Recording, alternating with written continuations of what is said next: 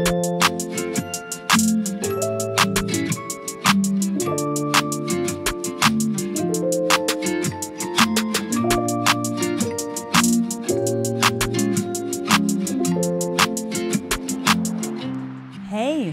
what's up everyone? Welcome to my channel. My name's Mia and it's so great having you in today. Welcome in or welcome back. Today we're going to be building the inside of Teddy's home. I'm still struggling a little bit with the exteriors, so eventually I will include them in the speed builds. But for now, Teddy requested a cozy cabin and we're going to be creating a cozy RV. It's basically like a cabin on wheels. But if you enjoy videos like this and Animal Crossing speed builds, please remember to like this video, hit that subscription button, and turn on those notifications as I do put out new videos weekly. And if you have any particular videos or speed builds that you'd like to see, please let me know in the comments. So I'm going with a 6x10. Originally I wanted it to be 4x10, but I really struggled with the idea of trying to create an RV. It's an idea I had for a while. I've actually had to keep revisiting this area for a few days and almost gave up on it because I really struggled with trying to figure out the layout and how to make the wall look and just the whole thing, making it feel like it's basically an RV, the same type of, layout that it feels when you're inside of one. So I went ahead and created some codes of my own to help get that effect. But the bottom trim, I will have that in the description box. So if you're interested, it is there. But I'm going to go really slow on creating the wall because again, this part took me a while to figure out. The placement of the codes was a little bit of a struggle. But what I like to do is when I place a glow-in-the-dark sticker on the wall, I like to push the R2 button and just multiply it, and then I'll go ahead and change it from there. So we're going to be putting in the windows that I created here. I will have those in the description box. I am trying to work on them a little bit more, add some more details, but I will put this version in there. But I really love this wallpaper because it feels like you're inside of an RV, you're hitting the road, you're on a road trip. So like I said earlier, I was struggling with this area, this entire build, this concept. I almost abandoned the whole thing. I just was giving up. I didn't know what to do. And then it finally just clicked one night and it's like everything came out. The whole creativity started to flow. So if you ever find yourself stuck in that position, don't give up. Sometimes what I need to do is just take a break from that area and I'll go work on someone else's home. And then I came back and revisited it and it's like it all just made sense. But you're gonna notice as I'm putting the codes on the wall, I am keeping a lot of spots blank. And the reason is because you do have a limited amount of items that you can place in the room. So I figured that out after I had the entire room covered in codes and I slowly started to delete parts in order to put more items.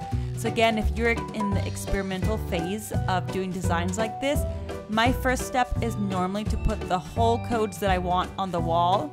And then if you find yourself getting that notification telling you that there is no more room for items, then I go back and try to figure out where I can delete and where I can put some items that are going to cover those spots.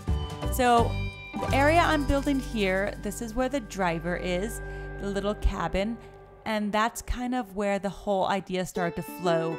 I was just looking at a lot of pictures on Pinterest of what the inside of an RV looks like. And then when I saw this image with the 2 seats in the front and the picture was taken from the back of the RV, everything just kind of clicked. And that's what I'm doing with these pillars. So I'm trying to make the room feel tight, but then also open in certain areas, mainly because of the type of items and the room we're using. So when I was first coming up with the idea, I was going to use a pirate wheel, but then I just started going through all of the items I had in my inventory, and I just thought the spaceship control panel made it look like it was the dashboard of a vehicle. So that's kind of where we went here. And then I am gonna move around the pillars. You'll notice that they are not equally distributed. And the reason for that is because I did want to give Teddy a shower along with a bathroom. So I made sure that his RV is fully livable. But I'll be back in just a moment to discuss some more of the steps happening here in Teddy's RV.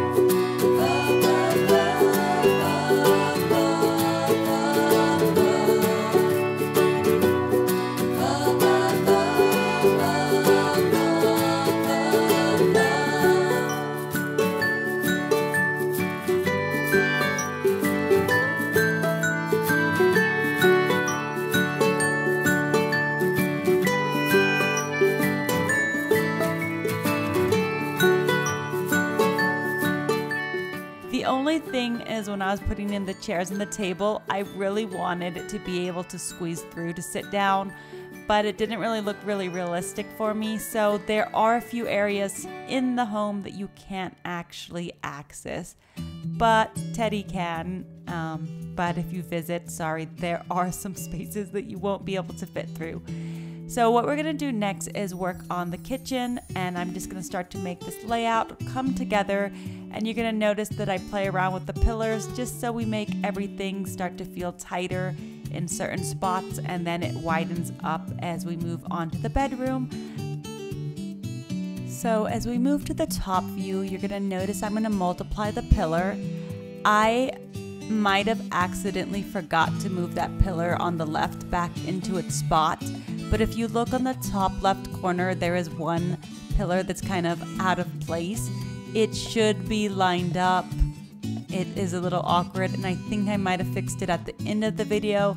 But if you are trying to recreate this type of RV, just know that that pillar is a little off-centered. So now we're gonna work on the bedroom. And the bedroom was one of the areas that was hard for me to figure out too when it started coming to that point, because I started having a limited amount of space here, but I just thought this patchwork bed was so cute and I've been wanting to use it. At first I thought about bunk beds, but this bed just fits so perfectly towards the end. So I'm only going to do a few mood lights with the ceiling items. I definitely am in love with the hanging shelves, so we will be adding a lot of those. But we're basically going to now just fill up the rest of the room with kitchen items and a lot of miscellaneous items.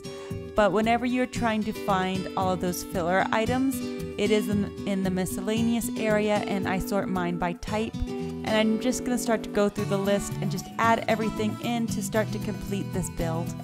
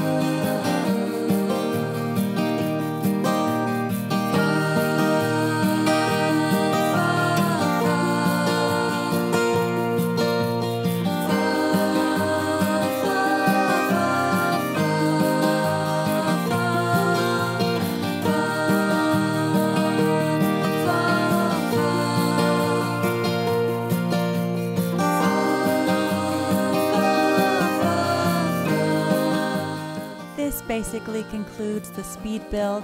I hope you all enjoyed watching it. It was such a challenging process, and I really enjoyed trying to create something that was challenging for me.